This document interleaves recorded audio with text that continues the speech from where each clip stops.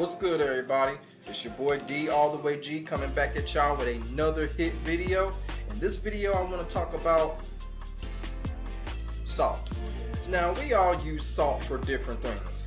We use salt to put on our food, we use salt for snow and ice whenever there's a blizzard, and we also use salt when we get our asses kicked in a fighting game. Now I love salt. I love salt because I love seeing a salty, upset face of my opponent once I beat him good in a one-on-one player match, or I love it when I'm hearing the opponent through the microphone shout at the top of their lungs like they're in some type of labor. Man, I gotta keep it a buck. It is a good feeling, and sometimes we can even rub it in, right? Now, what about when you get your ass kicked and experience a salty loss? But I'm gonna tell y'all something. Salt is actually pivotal in the fighting game world because it actually shows that he or she has a passion for the game. Man, I've seen people break their controllers. I've seen people rage quit. I've seen and heard people call someone the B word 200 straight times because they were losing. And I've even seen people bust their stream monitors when they had a salty defeat. So why do I think salt is a good thing when you're talking about fighting games? Well, I'm gonna give you the reasons to that right now, so let's get into the shit.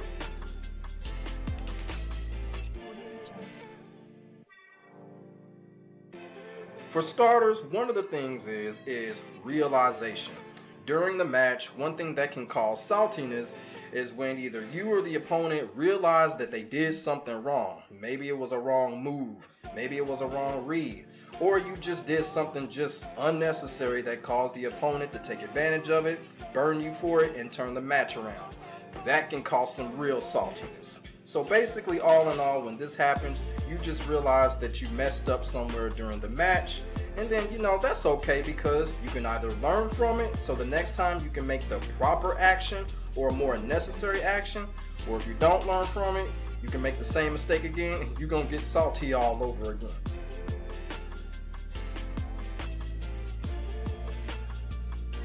And another reason for explosive saltiness is just because a lot of us have a deep commitment for the game or the game in general. Some people just love to play the game, so basically they're going to be committed to it because it shows that they care, right? They care about being there, they care about playing the game, they care about the character, everything. They care about what they're doing. So when they lose in a match, that all comes out, that commitment all comes out, and it's really like a stride. It's a stride, okay, you know what, I lost, but you know what, I'm going to get better. Or, it's kind of like they're kind of saying, I don't want to go down like this, let's get right back at it. So commitment is another reason for saltiness. That's why I say it's okay. The saltiness also shows work ethic, and I'm gonna keep it a buck. When I go into a training mode of a fighting game, I even get salty in the training mode. And the reason why is because if I'm trying to get something down and can't do it, or if I'm trying at it, it's just all about the work ethic. You work so hard to accomplish a certain structure or a certain pattern that you like to do, you're going to get salty until you get it, until it is stapled in your head, until you are confident enough that you can go in real time and perform it. So work ethic is also a reason for saltiness, because when you go out, perform it in a tournament or wherever, and you don't get that down after working hours on it, that's going to cause some saltiness. But it's all about the work ethic, and it shows that players put work in what they do in that fighting game.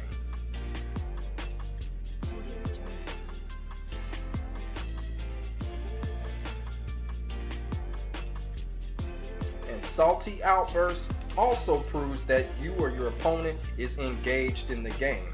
They are engaged in the game, they're in the zone in the game, and let me ask y'all something.